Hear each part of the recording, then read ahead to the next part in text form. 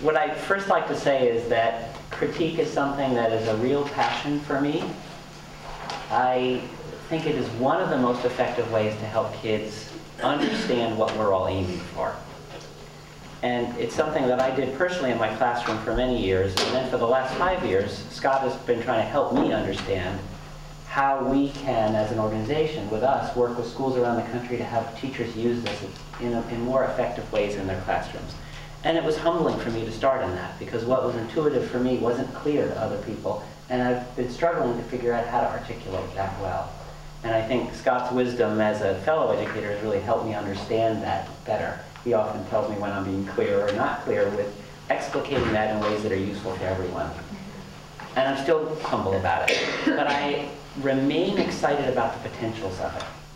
So the first thing I'd like to say is that one of the best articles I've ever read about critique is in the current issue of Unboxed, put out by High Tech High, graduate school program that you're in. So if you have not yet read the article that's in Unboxed number 2 by Lissa, the NPR and radio person who explains in that article how critique has built the quality programming that they do. Interviews by Stacy. What an amazing explication of critique. I just thought it was wonderful, and I would highly recommend that everybody read it.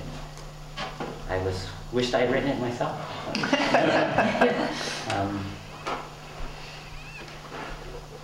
The first thing I wanted to say about critique is that I think we often think of critique as a way to improve the work of one individual child. And I think that is true often, that's the best way to help kids do that kind of work. But we don't have the time with 25 kids to continually critique every piece of work that every kid does all the time. And we certainly don't have the time to critique in front of the group all the time. So you have to assume that the culture of the classroom that you build will be just as Lissa describes in her article in Unboxed, which is that you do so much public critique for the elucidation of ideas for the class that eventually the culture of critique permeates the classroom, and informal critique starts taking place all the time. And that's the only logistical way you can get that critique done. So even as a teacher, you don't have time to meet with every kid at every stage of his or her math work or writing work or reading work or at any point. You have to build a culture, as she suggests in that article, where the kids are informally critiquing each other constantly and asking for each other's critique constantly, just to keep up with the flow of things. You have to build a place where critique is welcomed and needed all the time, where kids are always saying, look at this with me, can I show you this?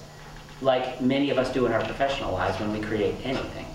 That has to be there. The formal critiques that you do in your classroom are not for the edification of one child. So if Rob produces a piece of writing, I'm not going to take 20 minutes of the class's time to talk about it unless Rob happens to have produced a piece that's so generative that it embodies the very issues that I need for a class lesson right at that moment. In which case, I'll ask Rob, can I use your piece for critique? And if it's a piece he's proud of, we'll use that piece, but we'll use it as the lesson for the day. So the critiques that I'm suggesting here are class lessons for the edification of the entire class on whatever issue, in whatever topic you need to work on. And I would say that's for writing, it's for math, it's for anything. And I think there's not an issue that you don't need to address with your students that you can't address better through critique than through you standing up there and telling kids what to do. So if you are trying to teach kids how to solve a quadratic equation using something other than the quadratic formula, because the quadratic formula is just memorized by kids and they don't really understand what they're doing, you could go up and talk to them about it for 25 minutes, or you could have 3 or 4 kids put their alternative versions of how they might solve the quadratic equation on the board and critique each one as a lesson. It doesn't matter what you're studying. If you have a model of it that you can critique, you can use that critique as a formal lesson to name the things that you want your kids to understand. So tonight's work is going to be looking at qualities of what makes good writing. But the purpose of it is not to make this piece of writing better. The purpose of it is, as a class, what can we learn about what makes good writing that we can then all use? And so it's really important that you, as a teacher, select the right work. And welcome. Thank you. We did introductions and we missed them, so That's please. okay. No, I'm Diane Dagmeyer. and role. I'm grandmother.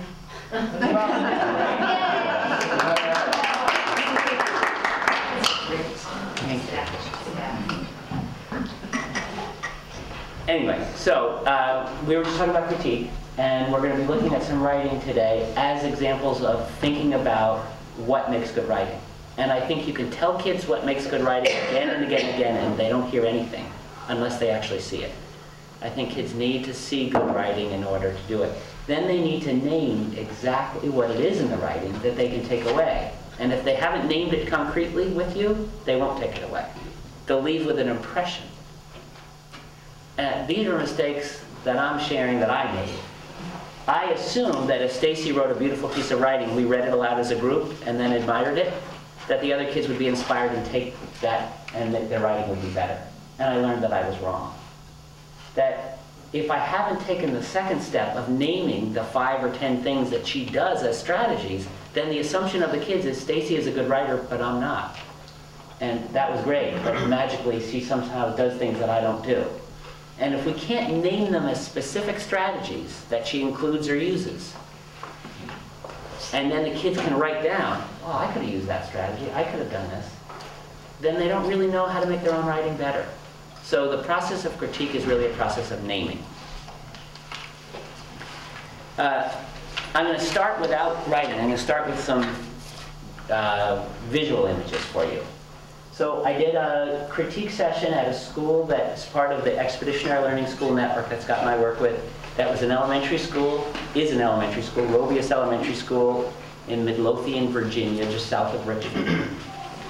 I had the staff for 2 hours and we did this kind of work together, critiquing work together. And then the rest of the day I was walking into classrooms and running critiques with students. That afternoon I walked into the kindergarten and a little boy came up to me and he said, I know who you are, you're the critique man. And I said, yes I am. And he said, you taught a class to my teacher this morning. I said, yeah, I did. And he said, and now we already do critique in our class. And I said, you do? He said, yeah, you want to see? I said, sure. So he put out his hand, and I took his hand, and he led me across the class, and he brought me to a corner, and he said, this is our critique center. And he pointed to the sign that said, critique center. And I said, you have this just since this morning? Just since that? He said, mm-hmm. He said, that's amazing. And he said, don't tell anyone, but yesterday it was here, but it was called the writing center. But our teacher changed the name. And I said, does it work any different? And he said, yeah, because now we do critique instead of just writing. And I said, well, what is critique? And he says, you know, I thought you invented it. I said, no, I didn't invent it. This is a strategy that we all try to use. I said, how do you do it? He said, well, yesterday we had to come to the center and we had to draw something and then write at least one sentence about it. But today it's different. Now we draw something and we write one sentence or more, and then we have to show it to 3 friends. And they each give us some advice about what we could change, but we don't have to listen to them. But if we want to, we can take their advice. And then we have to do another draft, and we have to use their advice if we want to. And I said, was it useful? He said, oh yeah, we made lots of changes. And I said, could you show me your work? And he said, yeah, here's my first draft, here's my second draft. And he said, we had to be kind, couldn't be mean, we had to be specific, and we had to be helpful. Those were our rules. I said, that's great. And what struck me when I looked at the kids' work was that in all of my efforts to help high school students and middle school students and teachers critique, my biggest struggle has been being specific. People use general words to describe what they like, but it's not specific enough to be helpful. And what struck me about kindergartners are, they're so concrete that they were totally specific.